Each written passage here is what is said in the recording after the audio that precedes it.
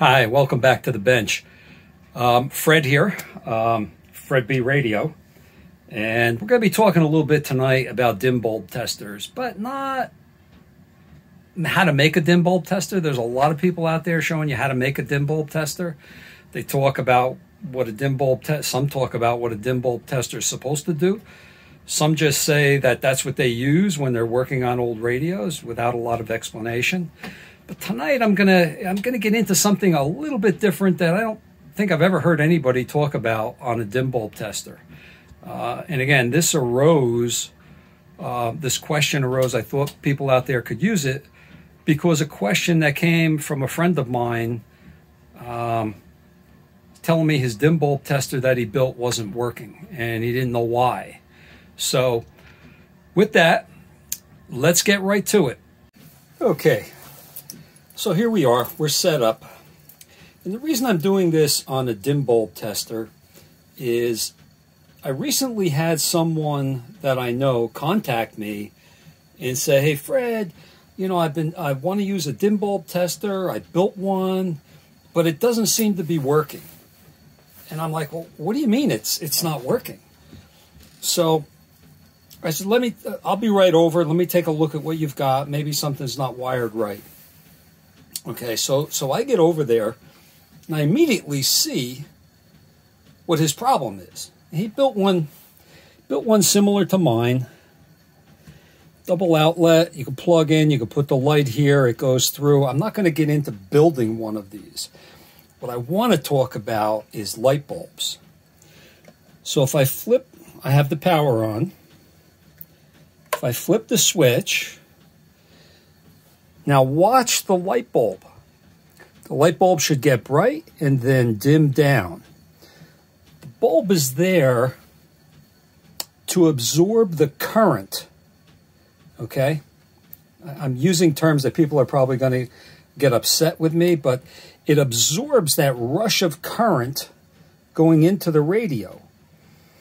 Once the radio starts to warm up and come on to its station and settles down and everything's working right, the bulb dims down, okay? If something is shorted in the radio, electrically shorted, the hot lead to neutral, or a capacitor shorted to ground or something like that, the bulb will stay on brightly. So we have this flipped to on, okay? And I'm going to turn the radio on.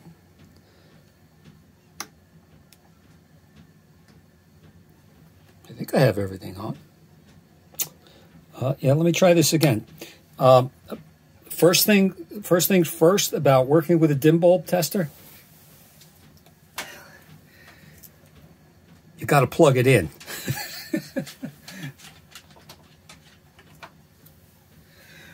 Okay, so I have it on. I'll move this a little bit closer.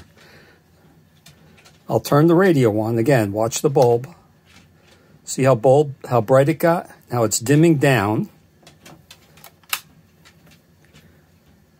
You can see which means now the radio is starting to draw the proper amount of current. It's still very dimly lit. And I'm going to get into a little bit. This radio takes a while to warm up. Again, tube radio. It's not instant on.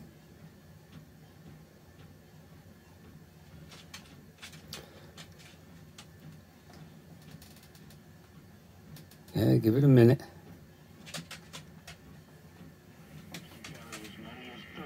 Satellites or experiment packages. New Glenn is named for legendary astronaut John Glenn. It's correspondent Peter King. The radio is playing fine. My wife is on the treadmill in the other room, and that is like a noise generator on AM. I'm going to turn the volume down, but you can see the bulb is very dimly lit. That's the way it's supposed to work, okay? So let me shut this back off. I'll turn this off. And this is a 40-watt bulb. Okay.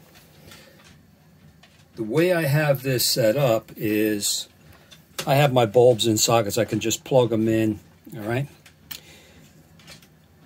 So when I got to the gentleman's house, this is what he had. And he thought something was shorted. The bulb was never getting dim. He didn't know what was going on. He said, Fred, there's something wrong with the radio. It's shorted, but I can't find out what it is. And he was going crazy trying to figure it out. Okay? So I'll tell you what the problem is. There's absolutely nothing wrong with his radio. Let's shut this off so we can see. This is an LED bulb.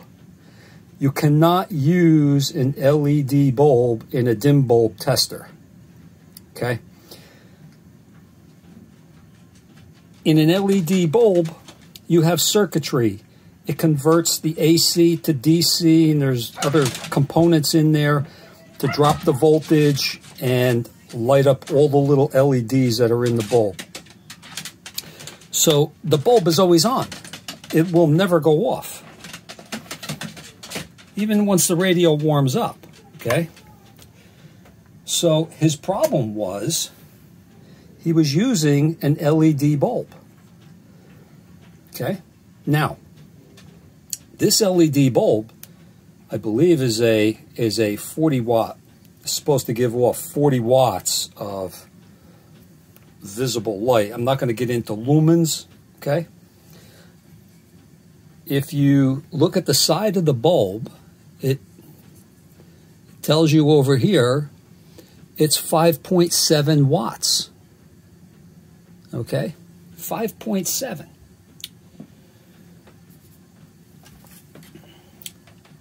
I went online and got this chart offline. Okay? So this is what an LED wattage is. So you'd have to get up to a 100-watt bulb to even get 17 watts. You need to be using either, preferably, an incandescent bulb or a halogen bulb. Why the two of these? These have tungsten filaments in them, and the current going through them is what heats up and lights the bulb. The halogen, for the same wattage, has, for the same lumens, has lower wattage, but it's listed as like a 40-watt bulb. Okay? Always try to get incandescent bulbs to use in your dim bulb testers. I've got another bulb here. Okay? This is a 100-watt bulb. People say, well, you just use any bulb. Okay? So let's plug this bulb in. Turn this on. Radio's on. Do you see the bulb lighting up? No. Absolutely not. Bulb's not lighting up. Is the bulb dead? Is there something wrong? No, there's absolutely nothing wrong with the radio. You saw the radio was working.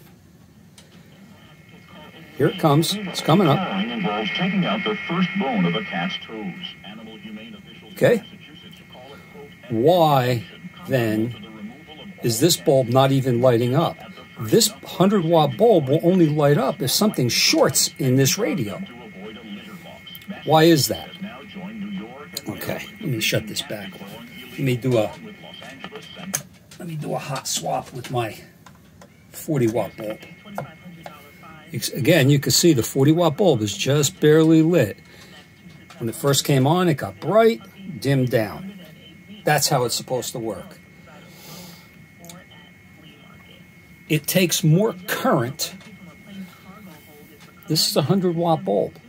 It takes more current draw through this to light that tungsten filament at all. So right now, when I plug it in, this radio is only like maybe 30 watts. So it's not even drawing enough through the bulb, the tungsten, to make it light.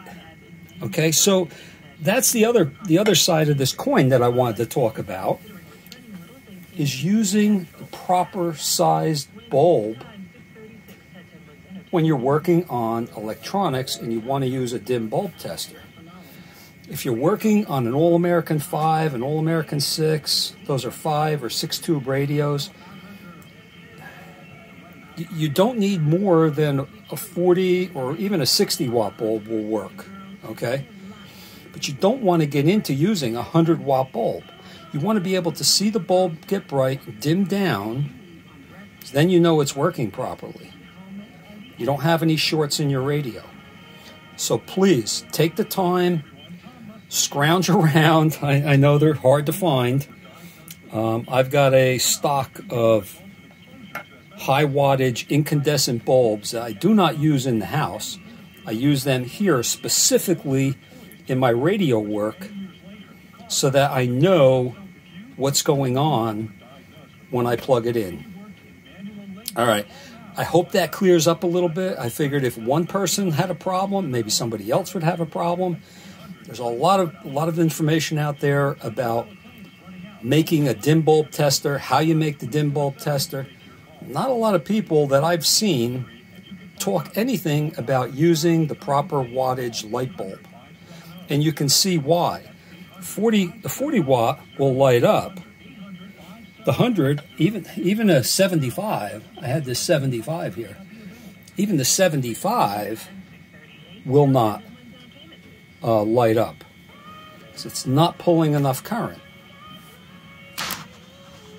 Okay, so what I want to show, I'm going to swing this around here a little bit. I'm going to come down on the paper. See if we can see this here. So what I'm showing you here is a 100 watt light bulb draws 0.83 milliamps of current. A 40 watt bulb draws 0.33 milliamps of current. That's found by using the Ohm's law formula. I is equal to wattage divided by the voltage. So we know 120 volts. The bulb says 40 watts. 40 divided by 120 is 0.33. You can see that there isn't enough current being drawn through a 25 watt radio to light this bulb. Okay? So what happens if you have a bulb has no markings on it? Well, your wattage is equal to the volts times the current. And I'll set that up in a second. Okay, so I have a bulb here of unknown wattage. Sometimes you'll come across bulbs, this has been rubbed off, whatever, generic bulbs, no writing on them. You need to know what the wattage is, okay? You put your, let me swing down on this. This is my Craftsman. You put you move the probe from the volts over to amps. Put this on amps AC. So now, when I turn the light bulb on, okay, what does it say? Now, it's because I got to get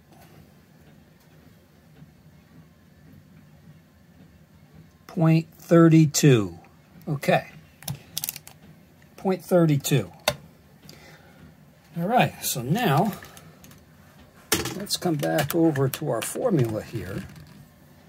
Okay, we know that the wattage is equal to 120 times 0.32.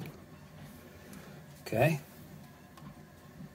so my little calculator here, 120 times 0.32